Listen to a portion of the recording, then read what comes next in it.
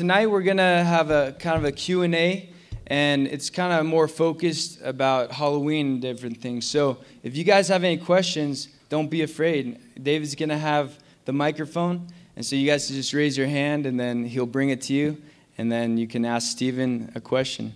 And I'm going to pass it to Mariah for announcements before we get started. I don't know if I have a lot of announcements, but also his video on Sunday, if you guys weren't here on Sunday, that's on YouTube. So you can just go to Calvary Oro Valley on YouTube and subscribe. And then we also did a podcast with him today. So that will be released, I think, next Tuesday.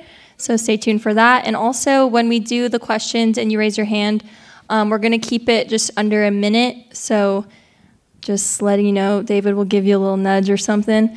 And then also, we're going to try to keep it all related to Halloween. And you can also ask questions about occult objects or stuff like that. But I'll also ask questions, or the questions that are on YouTube Live. So I'll say some of them and also direct the conversation in other ways too. We are also ending at 8:30, so just be aware of that. And at 8:30, if you guys have children, go pick them up. So, yeah, that's it. So, do you want to start? You have to put it on. I talk too much. No. Oh, also, so the whole point of this, too, is, if you guys didn't realize, we do not celebrate Halloween. So this isn't about... So this is not about why we love Halloween, why it's awesome. This is why we do not celebrate Halloween. And also this Saturday, we're having a Halloween alternative. So it's a harvest festival, so you can bring the kids. We're going to have candy. There's no costumes. There's also food that you can order online at calvaryov/harvestfest, or bring your own food. And we'll have obstacle courses and games for the kids, fire, and then we'll have s'mores. And the main point of the night is to have prayer and worship, but also really pray and intercede for the children's lives and everything and all the darkness that's going on. So, Amen. In the election. Oh, also for the election, we'll be praying for the election coming up, because that is important. So without further ado, there's Steven Bancarz, who is, not was, an ex-New Ager. Yeah. Steven, do you got anything you want to say before we start a question? Yeah. So we're keeping it dressed to Halloween? Okay. Yeah. So, yeah, and so I'm not, I've done a little bit of research into Halloween. I actually tried celebrating Halloween right after I got saved. This was like a month, it would have been like a month and a week after I got saved. And I didn't know what I knew about it now. But, yeah, I was split on it. And I was like, God, should I be, decorating the outside of my property with dead people, and and I felt like God was saying no immediately, and I had this wolf mask that I had outside, but someone in my life at the time was like, no, we have to celebrate it, and I was anyway, the point is, it was traumatizing for me as a new Christian to see someone come up to my door, and there was limbs and stuff on the front of my door to look like body parts that had been dismembered. And this little girl, she was 4 years old, and she was so sweet, and she was so confused. She's like, Daddy, where's the rest of his body?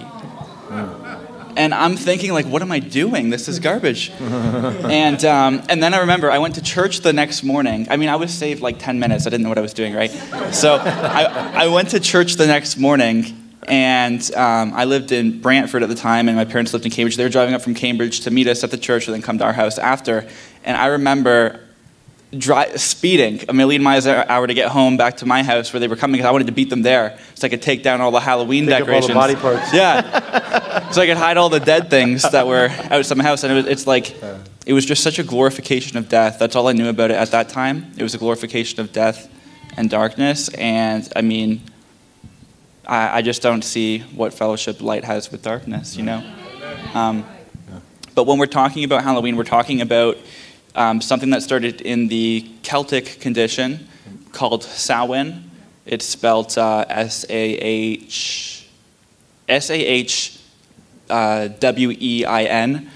And what they would do is there was this belief that in the transition of seasons from fall to winter, there would be a thinning of the veil between the natural world and the spirit world.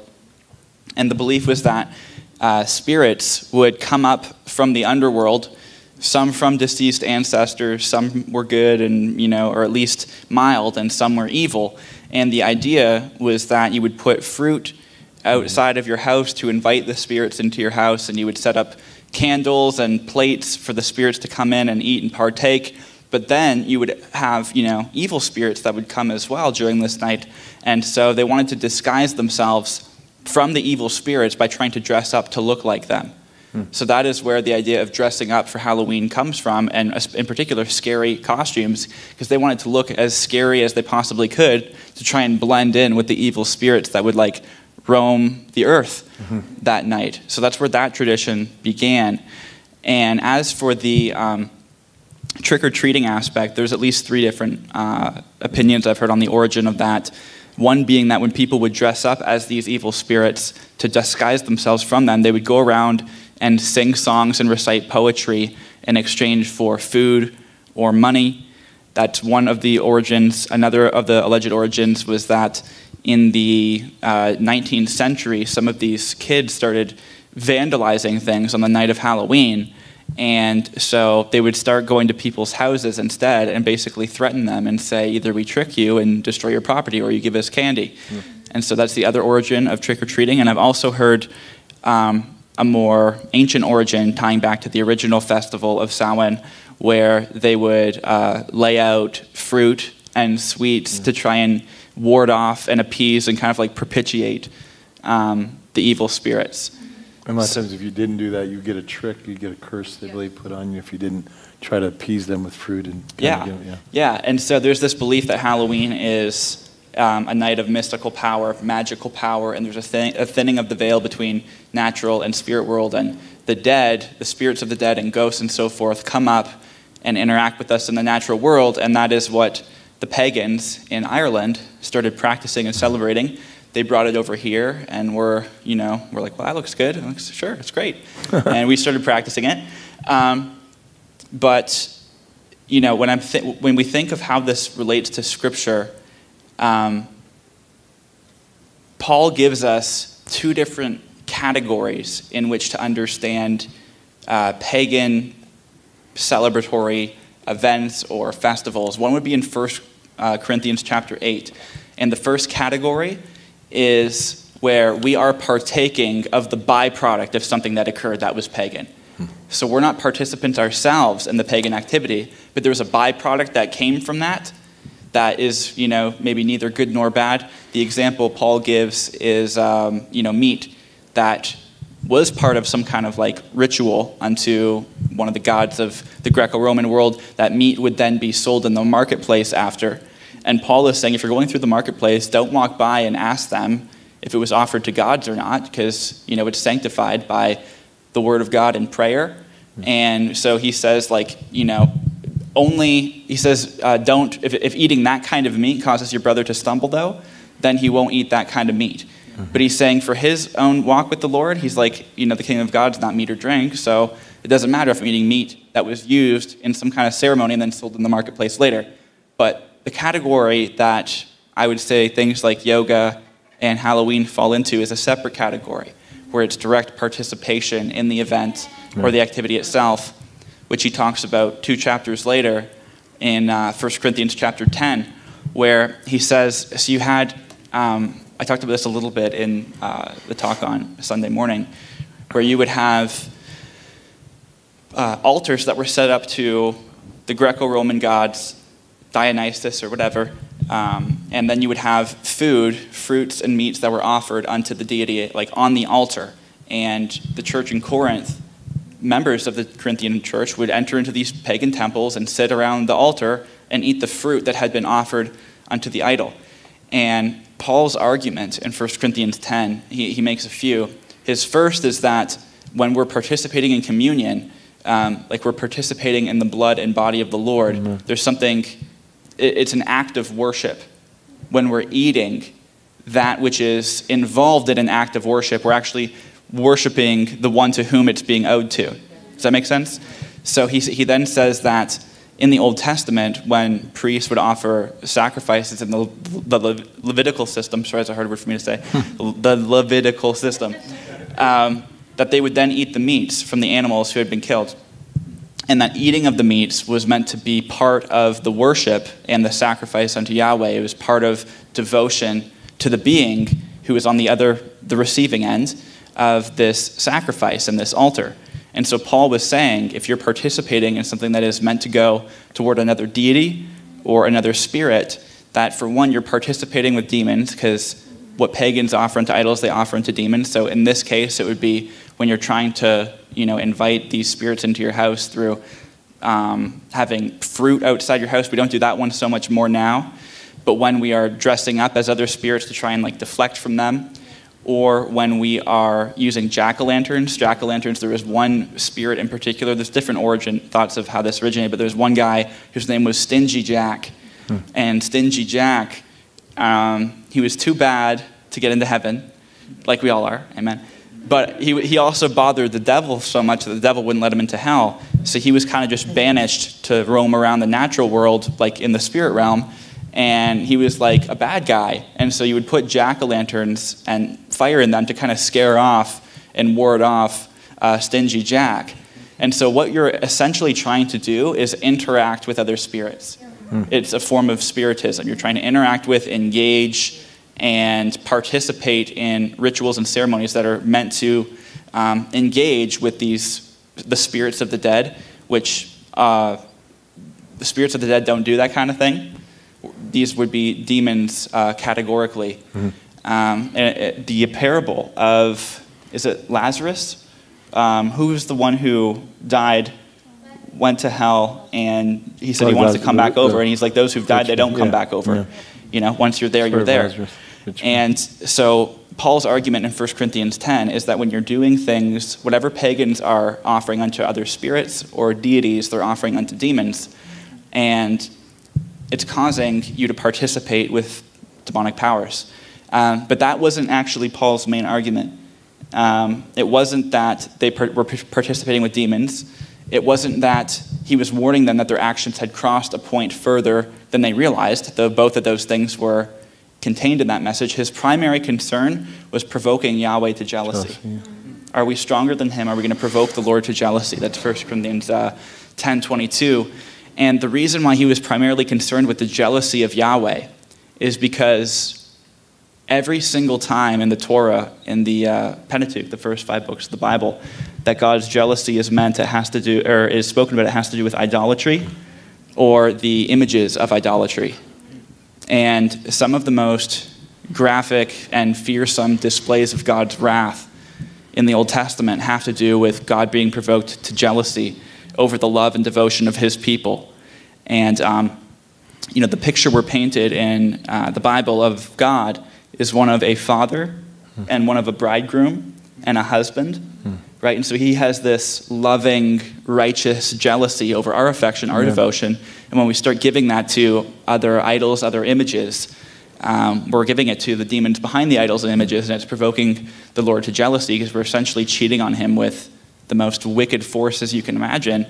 And it provokes him to jealousy and cut off people from his covenant promises and his blessings. So Paul's argument is, if we are doing this, just remember what happened last time in the Old Testament when people tried to worship other gods and God would wipe his people out or split the earth in half, right, with the golden calf and a bunch of, it was pretty graphic what happened in the Old Testament. And in Ezekiel chapter 8, idols are actually called images of jealousy. They're called images of jealousy that provoke to jealousy. And it was God's jealousy of his people, the love of his people, that prompted him to issue a command, the second commandment: you shall not make any graven image, for I, the Lord your God, am a jealous God. Amen. Right? And so when we're doing things that are actively participating with powers and forces of darkness, Paul's primary concerns were, for one, you're inviting participation with demons, because there's only the heavenly host that are serving Yahweh, and every other spirit being other than that is automatically by default on the other side of the fence. Amen. And then his second argument, which was his primary one, which is that we're provoking the Lord to jealousy when we are participating, even if we don't have malicious intent. So it's not like these were born-again Christians. right? And Paul was saying, even though you don't have malicious intent, you're not waking up one day and saying, I'm going to go worship, Epaphroditus today. I'm going to go provoke the Lord to jealousy and be a wicked person. They're like, no, there's a pagan temple, and sure, I got liberty. I got liberty in Christ. I can go in there and I can go eat off the altars of other pagan deities and so forth and not pay a price. And he's like, well, you can do that. You're able to, but there's a price to pay. And the price is oppression and provoking God to jealousy, which I don't think we're going to be cut off from his covenant now. He'll never leave us nor forsake us, nor turn his heart away from us or his back against us. But at the very least, will it cause us to experience fatherly displeasure and grieve the Spirit in our lives and maybe thwart us off the path of the will of God, if this is something that's kind of like becoming normal in our lives? Yeah. So I think that we'd have to look at 1 Corinthians 8 and 1 Corinthians chapter 10 and ask the question, when we're talking about active participation in an act of spiritism, is this best categorized as meat offered unto idols or into active participation with, a pagan ritual, Yeah. Okay. Like you said, even with that ignorance, you kind of felt it before you even knew it, that you shouldn't participate in Halloween, right? I mean, you kind of were feeling that before, but you were saying, hey, we have to do it, right? I mean, isn't that kind of what you said in the beginning? Yeah. Like I could sense the Spirit was being grieved with that. And that's why, the Holy Spirit leads us in all truth. So when you don't know, a lot of times you have to be sensitive to the Holy Spirit. And I would say this too. There's more than enough commandments when you look at, I want to say Ephesians 5:11, like have nothing to do with the unfruitful works of darkness, but instead expose them. So we'd have to ask the question, does this qualify as a fruit of darkness? Does dressing up in the costumes of dead people or any costumes to try and disguise myself from spirits and ghosts that are wandering the street at night, is this a work of darkness that I'm participating in this historically pagan, ceremony is what it was. And there's other elements too that used to be part of Samhain, such as animal sacrifice to the gods of weather that would happen during the festival of Halloween, because they wanted to propitiate these gods so that way they would survive the winter. Because, when you're living off the land, basically everything you do requires that the land cooperate with you. And so they would offer animals unto their gods on this night to propitiate them and to satisfy them and appease them so that they would bless them for the winter months. Yeah. And, we would have to ask the question, is this an unfruitful work of darkness for me to be participating in this? Even if in my mind, I'm not consciously engaging in spiritism. Yeah. Another one would be 1 Thessalonians 5:22, have nothing to do, abstain from every form of evil. Is this a form of evil? Setting no unclean thing before our eyes. Does this participating qualify as an unclean thing set before my eyes? There's a lot of verses talking about this. So, I think it should make us think. And I do think that we don't have a choice but to, qualify this and classify this as a participation of a pagan ritual and event in 1 Corinthians chapter 10. I like what you said, the dichotomy, how like Jesus said in John 10:10, I've come that you might have life and life more abundantly, life to the fullest. But Satan, the opposite, like you said, there's only two spiritual realms. But Satan comes to steal, to kill, and destroy. So why would you want body parts around? We shouldn't celebrate death. And that's pretty much, so that's total opposite of what God's about. Light, life, which everything else, darkness, everything dying, October. So It's kind of it's totally opposite of what God celebrates and what God is. And Satanists use this day too to do rituals unto the devil and to demons and so forth, because they do believe that there's a special kind of demonic anointing on this day for magical purposes. Witches will invite spirits into their home. They'll use chalk and draw out circles on the ground and then draw windows or doors in there to represent allowing the spirits to come up and to hang out with them. They'll set up altars in their home or plates with food on them to invite the spirits of their deceased ancestors and friends into their house and allow them to come eat with them. Or they'll open their window and light a candle out on the windowsill to invite the spirits of their deceased ancestors into their house. So, Anton LaVey has said, I'm thankful that, Christian parents allow their children to worship the devil at least one day a year in reference to Halloween. And he was the founding father of the Church of Satan and the author of the Satanic Bible. So there's a rich history when it comes to this holiday, when it comes to paganism, and when it comes to witchcraft, Wicca, warlocks, and so forth. And so I think another good passage for this would be 2 Corinthians chapter 6, where it says, what fellowship 14. has, starting in verse 14, what fellowship has light with darkness? What accord has Christ with Belial?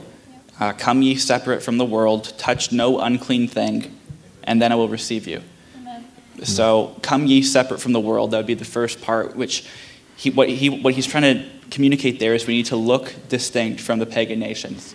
That's why God was so obsessed in the Old Testament with with how you dress and the length of your beard and not having markings on your skin and all this stuff, because he wanted a people set apart and distinct from himself, and people would see like there's something different about them, right? I want my people to be devoted to myself. These other nations are worshiping foreign gods and demon gods, and I want a people that looks different, talks different, and lives different. So come ye separate from the ways of the pagan nations, and the ways of the pagan nations for 2,000 years have been Samhain. And then he says, and touch no unclean thing. And so that's another question. Does this qualify as an unclean thing or a clean thing in the eyes of God? Yep. And Jude tells us to hate even the garment stained with the flesh. Yep. Right? So, I mean, we could ask the question, does this fit into that category as well? Like, are we hating something that's even remotely evil? Yeah. I was telling on the podcast today, Steven, that I was a Baptist, saved Baptist, and I didn't believe in the demonic. I mean, I knew Satan's real, but I didn't believe you could have demonic oppression as a Christian. And I remember I was seeing demonic faces and stuff, and I was saying, God, why is this? I'm a Christian. What's going on?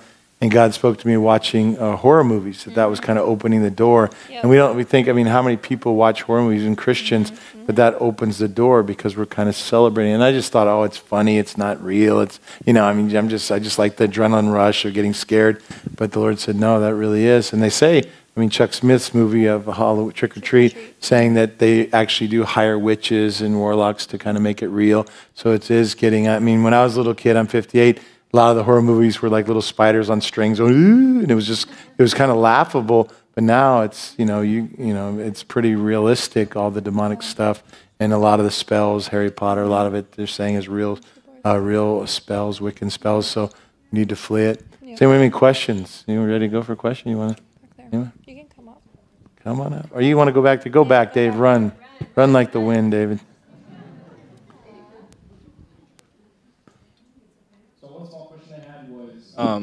Growing up, how did your parents kind of navigate teaching you about this, like, Halloween as, like, did they teach it as, like, oh, it's bad? Or did they teach it as, like, oh, this is a holiday, probably shouldn't celebrate it? And did you see, like, oh, this isn't a big deal, just kids dressing up in costumes? And how old were you when you realized, like, oh, there's actually a deeper meaning behind it? So. Right. Well, it comes down to, I like a point Morgan made last Q&A, where if you're living a righteous life and your kids see that and you're like being real, they kind of they'll respect you more when you make decisions that might inconvenience them. They're like, well, I trust that, they know God, and I can see that they know God, and so if they say no, I trust it's because God says no. And so my parents, for a few years, I think they were trying to find out like the will of the Lord on it. And so I went out as like a road hockey goalie one year. I'm like wearing goalie gear, going door to door. Another year, I went as Batman. The year after I went as Batman, the same costume. And the third year, I went as Batman in the same costume, and it did not fit me. And there's this picture of me, and I'm like 9 years old, and I'm wearing a Batman costume, doesn't fit, and I'm crying. And my brother has this brand new Zorro costume, and he looks so happy. But I think we stopped when I was maybe like 11 or 12. I think that's when my parents started to be exposed more to the like Christian arguments against it. And I don't remember ever resisting them for it or making a peep about it. My parents would just, buy us some snacks, and we'd have a movie night inside. We'd shut off the lights in our house so people would, know not to come ring the doorbell kind of thing. And we just kind of opted out. We just chose not to celebrate it, and I didn't have any problem with that. As long as they bought me candy, Sour And Patch. I didn't go to school the next day as the only kid without candy, and everyone has like Smarties and stuff. And that would have probably caused me to like hate them and like resent God and be like, God's no fun. But they would buy a bunch of candy and we'd just watch a movie together as a family, in the dark, because we didn't want people ringing the doorbell. And I respected them for it. They didn't really explain much to me, but I respected my parents' walk in the Lord so much that I didn't need an explanation. Amen. It was just mom says no, dad says no. I know they walk with God. Maybe some kids would even need an explanation at that point, in which case maybe it's good to dig into the history of Halloween a little bit. Yeah. Maybe I think someone back there. Question.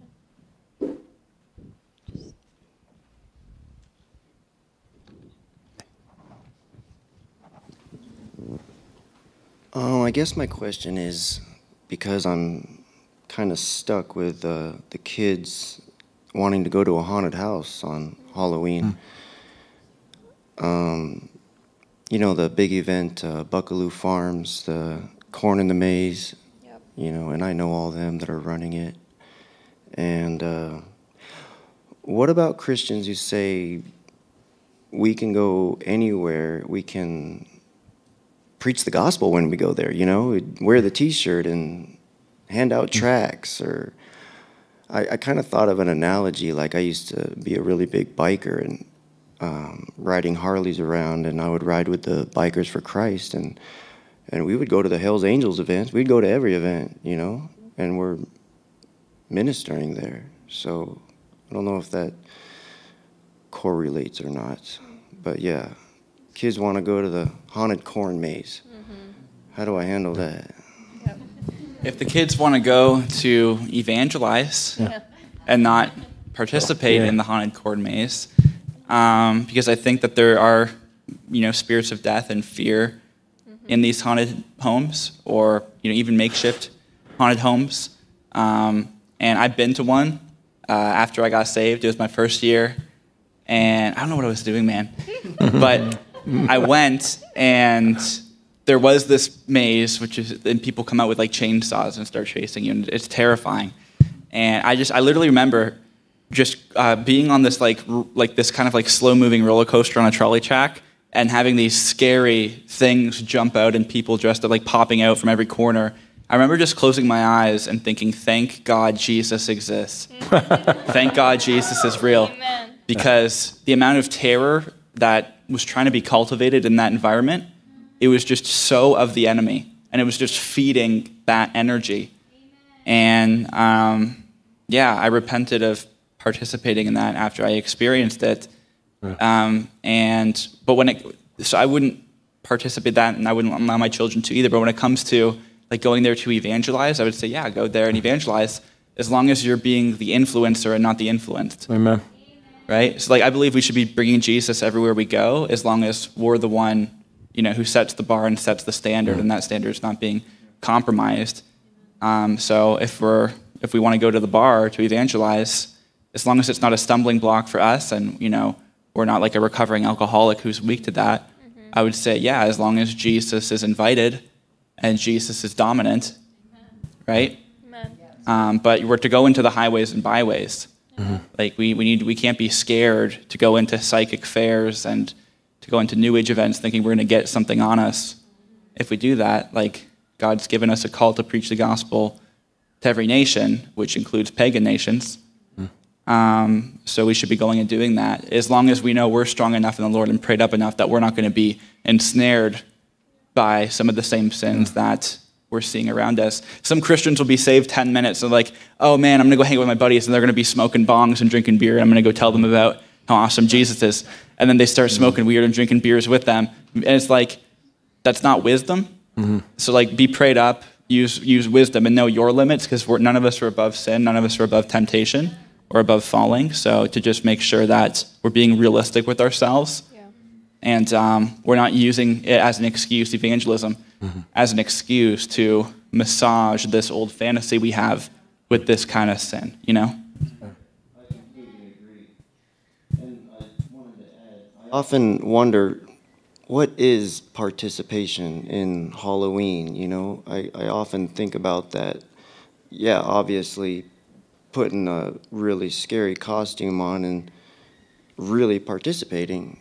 But what about a little kid wants to dress up like a ladybug? And I really don't like trick-or-treating. I completely agree, and I'm glad that I'm doing a really good job of getting my kids off of that. Not only because it's we shouldn't be doing it, but it's also just stupid, you know. Yeah. But I don't know. Is there anything to be said about what exactly is participating? Is there a way to slightly participate but not really participate? I don't know. I like, yeah, harvest festivals We have harvest festival. that churches have. Well, I'll let you crush the little girl's spirit who wants to be a ladybug. What do you think, Craig?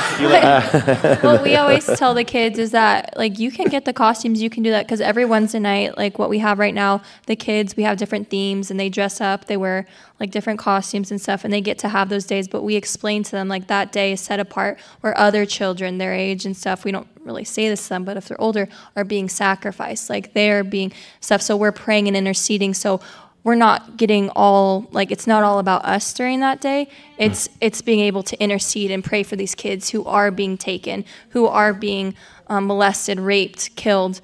And so we just teach them that, like, hey, all the other days of the year, you can dress up. Like, you can wear those costumes.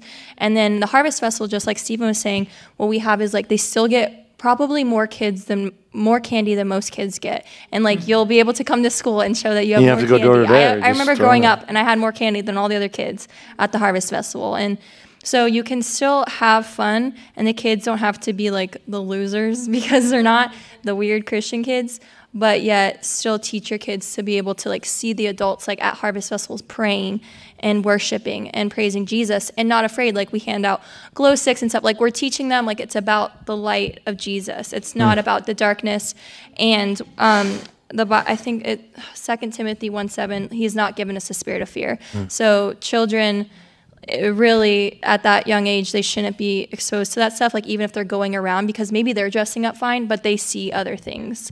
Like that fear is not supposed to be put in them in that way. So I don't know if that answers the question, but the Harvest Festival, right here, David. And I think too, like what you're saying about participate, Paul says all things are lawful, but not all things are profitable.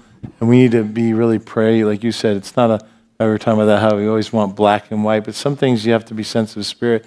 But I would say, like you were saying, if you go through the maze, right, if you dress up like a vampire, you kind of are subtly welcoming that. But if you go there with the intent to stand outside the corn maze, whatever it's called, and witness, that's totally different, right? And it's like, and we have to be, not unaware of Satan's schemes, as you were talking about when we were studying, what was it? What was Goliath? I don't remember what it was. But, so yeah, but we need to realize that he's always trying to trick us. He's always trying to seduce us.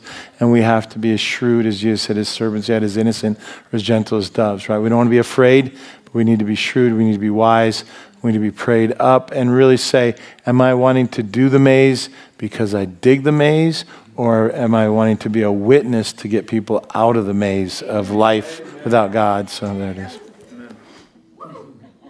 Preach it. So I actually grew up Hispanic and Catholic, and so for us, a huge celebration was Dia de los Muertos, which pretty much is the Hispanic celebration of death and pretty much a Halloween for them. How would you say for somebody who grew up in a culture like that, who grew up celebrating that with their family, and they have to go back into that constantly after being saved, how would you say would be the best way not only to minister to that person, but also how to help them understand that their culture is no longer, that it's. Yeah. Is it called the Day of the Dead? Yeah. Yeah.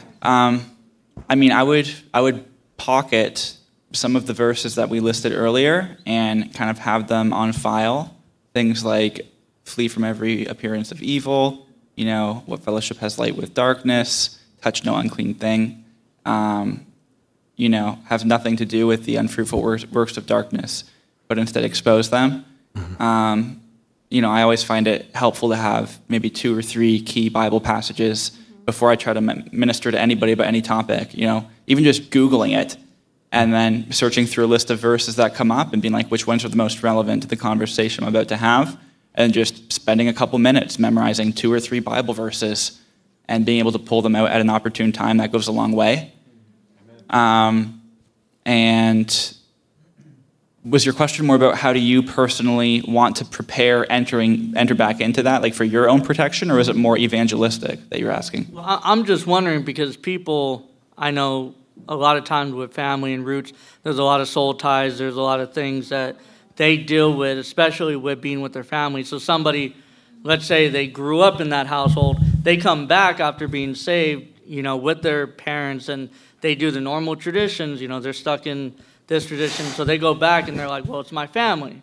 You know, I got to do X, Y, and Z. I got to do A, B, C. Yeah. You know, what do you explain to them that, you know, how do you, because it's a hard thing for people. It is a hard thing, and it's supposed to be a hard thing. And I don't think there is a way to make it not a hard thing. Jesus says, do not think I've come to bring peace on the earth. Do you know this verse? I haven't come to bring peace, but division. For because of me, a man will be set against those in his own household. You know, father against his daughter, and daughter against her mother, and so forth. So, and he says, and because of me, you'll be hated. You'll be hated by every nation for my name's sake, right? And you know, being persecuted for the sake of righteousness is one of the most certain promises in all of Scripture. All of the promises in Scripture that have to do with suffering in the New Testament have to do with suffering on behalf of the name of Christ and devotion to the gospel. So it's going to cause separation and division, but it's intended to, right? God has, you know, plucked you out of the world and wants you to be distinct and set apart as a child of God and not a child of the world, you know? And so he's given you a new identity and a new place. And you don't fit into the world around you anymore. You're not supposed to. And there is no bridging those two worlds.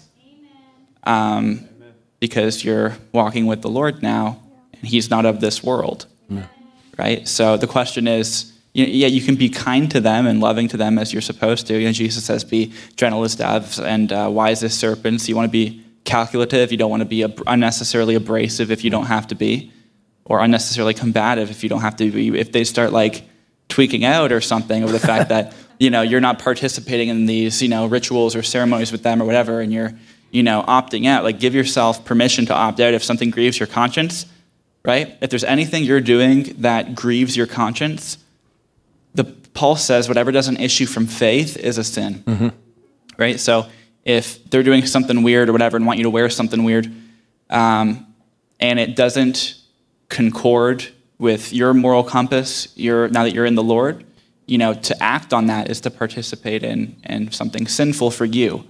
Right? If it doesn't issue from a clean conscience and faith, it is a sin. So, yeah, I would say expect division and persecution. The Lord promises that. Be kind and loving in the midst of that, and pray for them. And yeah, I would also say pray for your own protection too, before you go into, like, Lord, protect me. You know, keep my heart away from temptation. You know, deliver me from evil, and you know, give me guidance and protection tonight, and so forth. Yeah.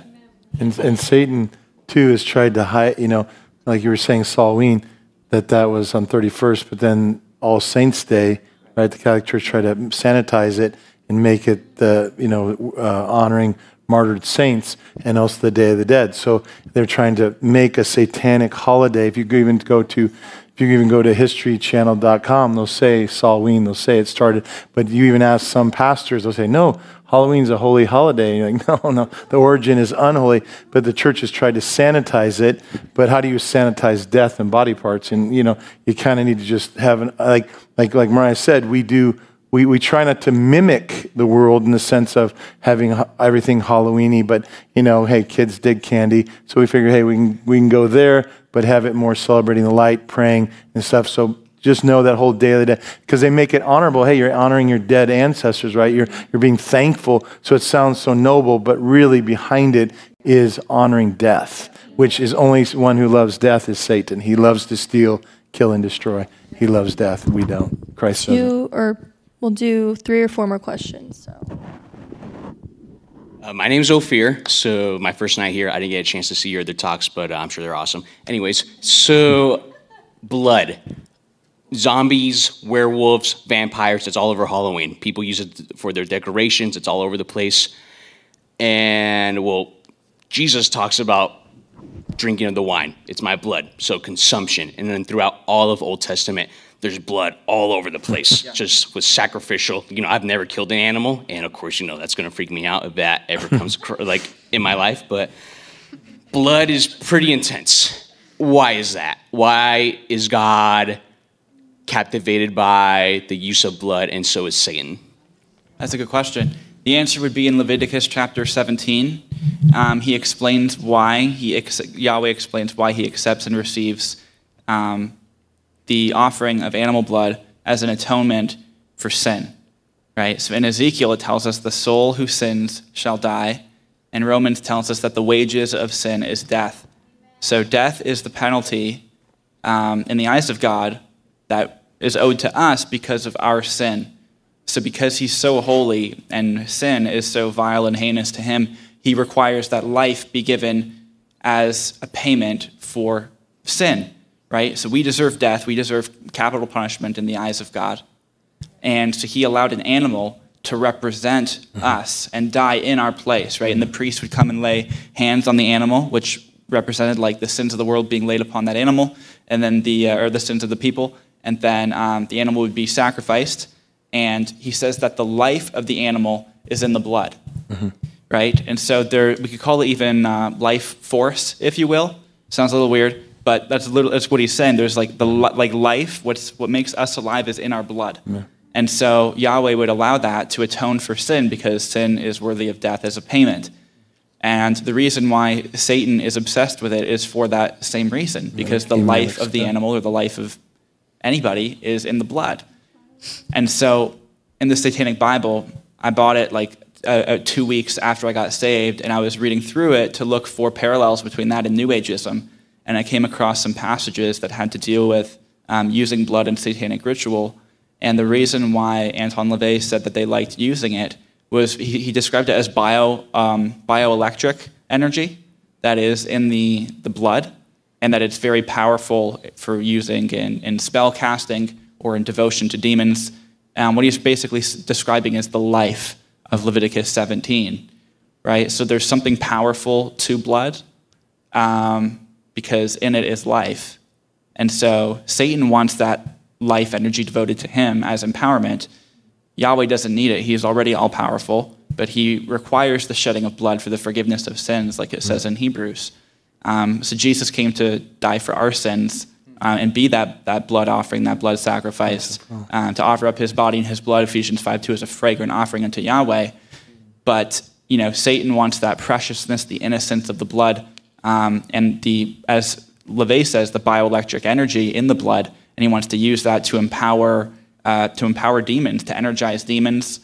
And so that's why they're obsessed with blood. And actually, Anton LaVey drew from the work of Aleister Crowley, and Aleister Crowley said that using the blood of a young male, preferably around 12 years old, is the best for witchcraft magic. So they're looking for innocence in the blood, and blood for the purpose of like doing black magic with it because it energizes the demons so much because of the life that's in it. Yeah. That's good. And Satan likes to mimic God. I mean, pretty much he's not an original thinker. 5 minutes left, so. So That's quick. Go that way a little bit. Okay. So my question is a lot of the times people say like Christmas and Easter also have pagan roots. So like, what's the difference with Halloween? Like, well, should we also not celebrate Christmas and Easter? Like, because, and it's like, or they'll also say like, well, Halloween, it's like only bad if you make it bad. Like we can like bring the good out of it, or it's like, or they're like, they just kind of deny the existence of like the demonic in it. So just, especially Christians, I've noticed a lot of the times, like even there's some local churches who have their stuff out for like their Halloween festivals. And so just what do you have to say about that?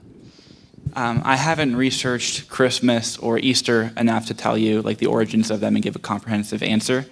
But my understanding is that Easter and Christmas, which do have roots in certain pagan holidays, that they were meant to celebrate life and fertility, not to propitiate evil spirits. and glorify death. Yep. So I would think that that's just a category distinction I'd like to make first and foremost.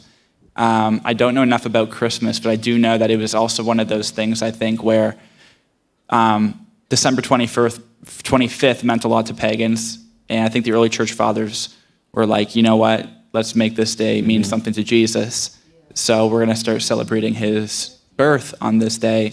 Even though the earliest records we have from the early church cite January, and then some cite September, month of September and fall, there's varying traditions on that, but it seems like the early church was like, you know what, we're going to have the 25th as a day where we celebrate Jesus, because pagans are celebrating all their gods on this day. We want to celebrate the Lord on this day. When it comes to, I just don't see a parallel, because of, you have one that is meant to celebrate Jesus, the other that's not meant to celebrate anything. It's meant to blend you in with evil spirits roaming the streets. Yep. You know, so I think it's just a category distinction. But I wish I could give more information on Easter and Christmas, but unfortunately I can't. Well, one person, like Tammuz, the worshiping the tree, and I always say, you know, we have a Christmas tree, but I've never worshipped my Christmas tree. So I think, you know, as long as you don't worship your Christmas tree, I say it's all right. And we always make the distinction that Easter isn't Estar, it isn't the God of fertility, we're worshiping Jesus. And so that's redeemable, I believe. But how do you make death good? Now, they tried honoring the dead, but we're not, we can think about our relatives, but really it's once for a man to die in the judgment, it's over. We don't get to pray him in. Yeah. We don't get to do, so we can think about him, but really we can do that any day. We don't need a special and also day. On that day, just little statistics, like I think the LA Police Department said 26 to 30% of crime is goes up. Like that day, there's a lot of bad stuff that's happening. So if we're just let's have fun and throw your kids out in the streets, that's just not wise. So we need to make sure that we're not just getting caught up in that, but because it's really a facade. So during that time, it's just the same thing with abortion. We need to speak up and stand up for those who can't fight for themselves. There's children literally being sacrificed and murdered on that day of Halloween. And if we're just having fun and not praying and interceding, it says in Proverbs 31:8 to defend those who can't defend themselves. So this is why we do what we do. And so that's just my prayer with everyone, whatever question you have or just concern, to realize that there are children, being sacrificed. There are breeders of women, being raped and this stuff going on. So we can't just, let's just have fun and make it about us. We can't live a comfortable life as American Christians. We need to stand up and defend those who can't fight for themselves. So, last question. Well, I completely agree with everything, I think. And it's kind of my brother and his kids, they were celebrating in their own way, the little kid costumes and stuff like that. And before I was saved, I actually did their face paintings and stuff like that, but I've never actually participated myself. And my question, so I'm in agreement, but my question kind of connects back to hers about Christmas, because you had mentioned that jack-o'-lanterns, this practice, which I don't think that people's intent, like you mentioned before, it really connects back to the pagan practice itself, but you mentioned how somehow it might still have a connection to the spiritual realm, if I understood you correctly. So my question about Christmas, I haven't done so much research myself, but as far as the tradition of the tree and things like that, I know it has to do with something with the solstice. It's more, the tradition of the tree is more related to pagans not necessarily worshiping the tree, but worshiping the elements, and I think light returning or something like that. So my question was, if the practice of the jack-o'-lantern, with no intent to actually have any spiritual reaction, could still possibly result in that, would you say that it might also be possible for some sort of spiritual interaction with practices like trees and I don't know what that one's called that you hang above your head, but stuff mistletoe. Mistletoe, but stuff like that, where that specifically goes back to pagan roots. I would say that maybe we can still, I think it's awesome that we praise Jesus on that day. That's the only day that the world actually recognizes the Lord as well, and I think that's awesome. But as far as Christians having those things in their homes, is that similar to also using the jack-o'-lantern and maybe wearing a costume, even if it's not a costume that glorifies death? Good question. Yeah, I would again make a category distinction between, well, first of all, a pumpkin and a jack-o'-lantern. So a pumpkin is God's creation, and it's part of what he called good in the book of Genesis, right? So a tree is also part of God's creation, and mistletoe, he called it good. Crystals as well, like people ask me, like, yeah, crystals, they're used in, pagan, healing arts and so forth, like Reiki, are crystals bad? Are crystals evil? It's like, no, God created crystals. They're part of his creation. If you start using them for metaphysical purposes, now all of a sudden they're a tool of idolatry and a tool of sorcery, and now you've transgressed a commandment. But when it comes to putting up, having a pumpkin on my step during a festive time of year, or a tree in my house, so there would be a difference. I want to understand and research the origin of a Christmas tree. I'm not sure, but there would be a difference between positioning the tree in such a way and arranging everything in such a way where it has been historically intended to owe itself to some kind of pagan deity or spirit in that set and setting, versus, pagans used to use the tree as a symbol of fertility during the winter season, in which case I don't care what they thought about it. If there's a way that they set it up as some kind of an altar to some deity, I don't want to recreate the set and setting of that altar. But, they don't have a monopoly on these plants. The devil doesn't have a monopoly on these plants. So I wouldn't have a problem with putting a Christmas tree in my house unless I knew that the Christmas tree, when set up a very specific way, which to my knowledge, I'm agnostic because I need to do more research on this, but unless it was meant to be set up in a very specific way such that it was an altar to some kind of principality or demon, such that it would fall under the 1 Corinthians 10, 20 to 22 category.